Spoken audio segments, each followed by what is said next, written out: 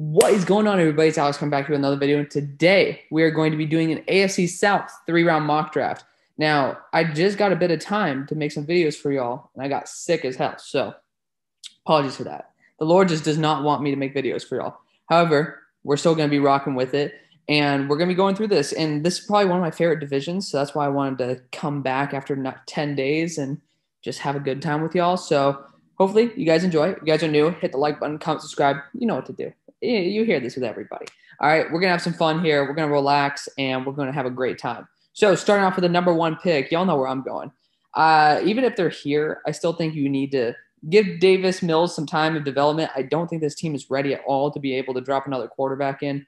The offensive line, it has its ups and downs. Obviously, the tackles are pretty solid right now, especially if you move Marcus Cannon to guard. Most of the line is solid, but Marcus Cannon's getting old. Don't really know how much more life you have left in Marcus Cannon at a high level. You still have two big pieces of the offensive line that need to change. And then just the entire team itself is pretty lackluster. So I really don't think dropping a quarterback like Spencer Rattler that's on a pretty dominant team like Oklahoma is going to change something. However, we do have one of the Lawsons as one of our edges with a big lack of the other side. Kayvon Thibodeau, Ohio State, Oaks Christian alumni. He is special. He's unique. He is very similar to what you'd find in a Chase Young, just dominant from the get-go. You take him and then you build around him. I'm personally, this is where my bias is going to come out. I'm personally not a big fan of this quarterback class. I don't know enough yet. And that's kind of weird because we usually know something about a lot of the quarterbacks beforehand. Of course, there's new guys that come in every year. Talk about Zach Wilson, even Trey Lance. We had a general idea, but this is probably the weakest class that I have covered myself. Personally, I think it's very deep, but I just don't think it's very top heavy. So to me, I think there's better value later on if you want to go that route again. And to me, KT is just unpassable. So that's what we're going to be doing right here. So at number 3, we got the Jags on the board. And this is an interesting situation. Obviously, we're not going quarterback here. But it's like, it kills me because I want to go Derek Stingley. But our entire corner core is pretty freaking solid. Like, I mean, we could have Henderson be the slot and just say pretty much screw it to Sidney Jones. We could do that. And honestly, I wouldn't really blame the Jacksonville Jaguars for doing that because Derek Stingley's a fucking G. And then you have him, Tyson Campbell, as well as CJ Henderson. But I think that's a little rich. And I think that's a little bit improbable for them to go pretty much. Tyson Campbell's essentially a late first at number 33. And then for them to go Derek Stingley Jr. at number 3. However, there is a couple routes that I would think about. Evan Neal, I've just started falling in love with him ever since I started hating him. And then I watched his progression of that throughout the year, and I was like, wow, this guy actually is just extremely young, but he's learned, and he looks so much better. And then he's athletically a freak. So for me personally, I go Evan Neal here. Even though I know we went Walker Little in the second, I don't care. Evan Neal's an absolute G. I love him. Kyle Hamilton's amazing though. He is the clear-cut number 1 safety in the class. I don't have faith in Andre Cisco. He has a lot of time to develop on a team that, well, Trevor Lawrence that's your Super Bowl window. Once he gets his big contract, the Super Bowl window closes quite a bit. And if you're at number 3 with Trevor Lawrence, that kind of means that you really do need to make sure it's on that rookie contract because so far – obviously, this is a big hyperbole, but he's not able to do it himself yet. So we're going to be rocking right here with Kyle Hamilton, and that's going to be the way it is, guys. You guys can, of course, leave your comments down below. Tell me who you would have taken, why. Obviously, our opinions are going to differ. Evan Neal at 11 is a steal. He's probably my guy of the draft. That's kind of rich for me to say a guy in the top 5 is my guy.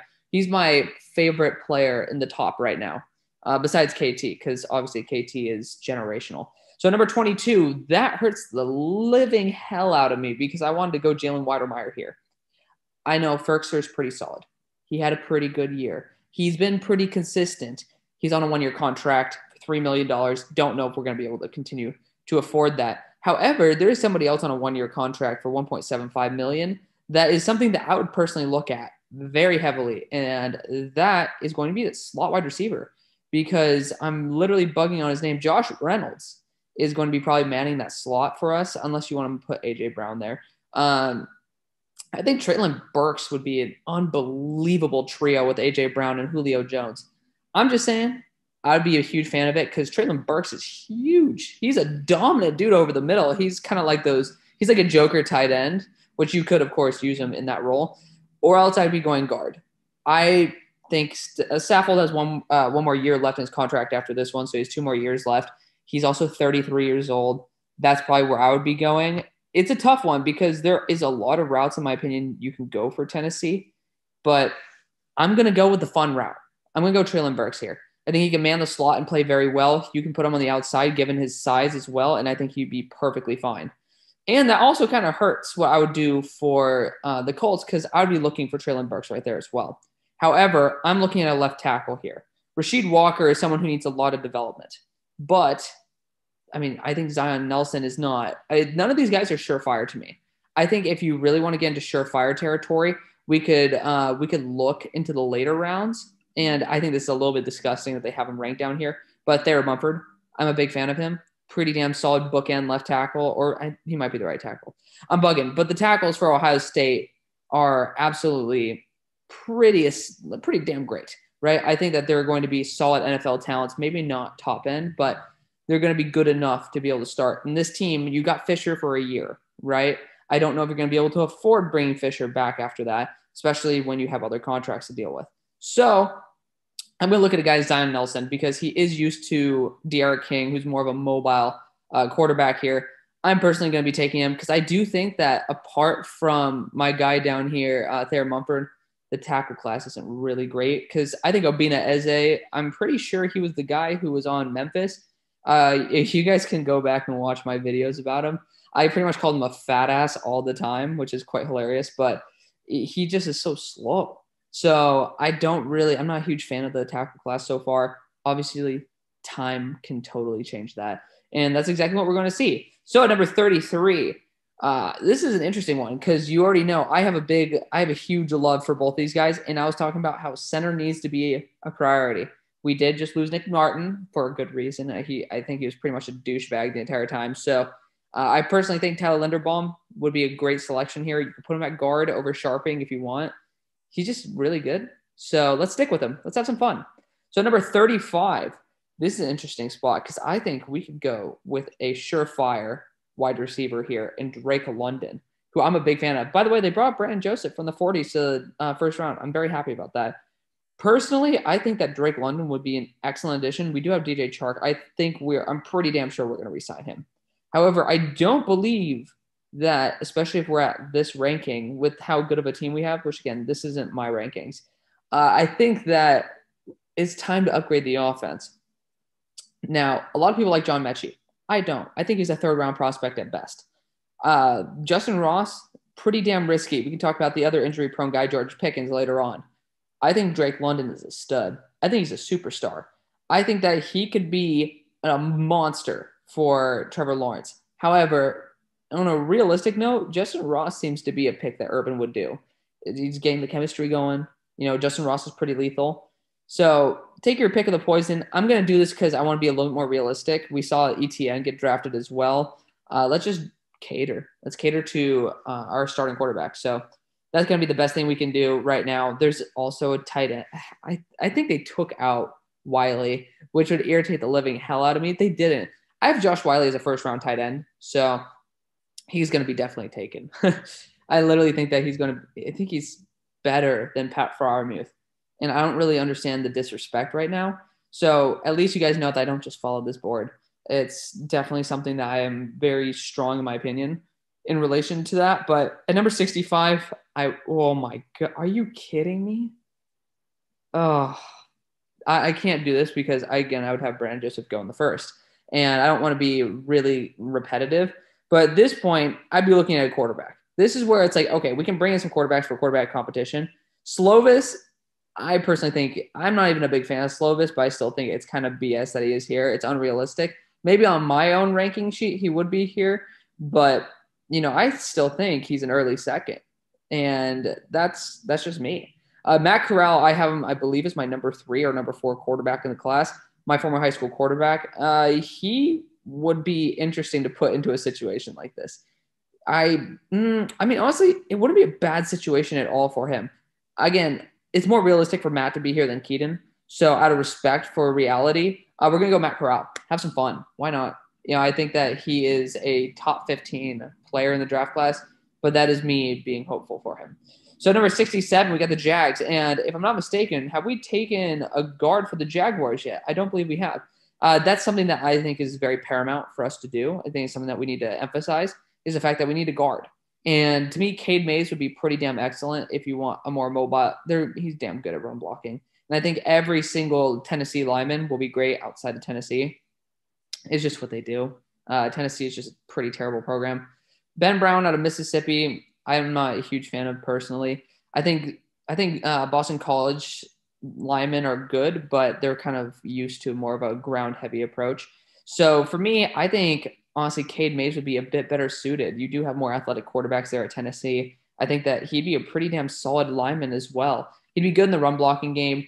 He does have tackle versatility. It's a third round lineman. So I think that there was some time where Cade Mays was going to be like hinted at as a very Marquise Hayes hasn't been drafted. Jeez.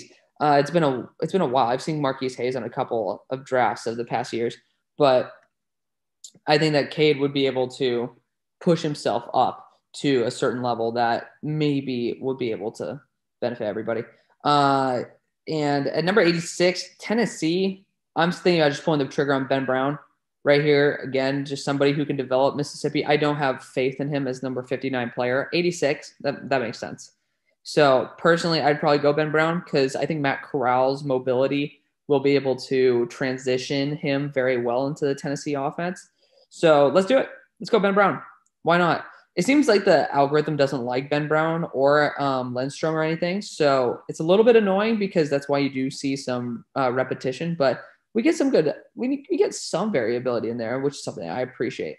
So number 88, I don't believe we got a second round pick, right? Because that might have been for Carson Wentz, which is, I mean, cheers, right? If they're at this spot in the draft at 24, that's a good sign. That means that Carson Wentz at least kept him afloat, right? He kept him in the playoffs. So we got a tackle. Now we probably need to get one more weapon because I'm not 100% sure if we are going to be able to withstand having another contract issue with our star wide receiver, who I'm blanking on, bugging. Oh my God, I see his face in my mind. T.Y. Hilton. So obviously I'd be looking at George Pickens here, but we don't need another injury-prone wide receiver. I think Ty Freifogel could be a nasty, nasty receiver, very under the radar. Jahan Dotson is somebody who I think would be too Paris Campbell-esque. So I don't really think he'd fit very well, even though I do like him. He is somebody who I've written down. Rambo, the literally skin and bones himself. Yeah, that's not going to happen. Honestly, we might just still go. Like Hazelwood's pretty good. Ooh, Hazelwood's actually pretty damn good. I'm going to choose Freifogel, though. I think he'd be a pretty damn solid option. Pickens, again, we could just go with the upside there. But let's have some fun. Jadon Hazelwood. Why not? I think he could blossom into a true number one. And that's probably going to be all the picks for us. So let me know what you guys think. I'm going to be doing a video with that franchise, guys. So check that one out as well. Thank you guys so much for watching. I'll see you on the far side. Peace.